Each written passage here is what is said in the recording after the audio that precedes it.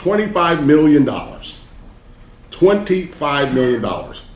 He's probably the most recognizable, one of the most recognizable people in LA. We don't need to reinvent the wheel just because he's somebody of some notoriety. It's not how justice works. Presume he's guilty and give him $1 million bail. Or presume he's guilty and then give him the $2 million bail that the prosecution's office agreed to and asked for and was set. The defendant has a great potential to flee, and apparently has so in the past. In this court's opinion, $25 million is reasonable, and it is so set.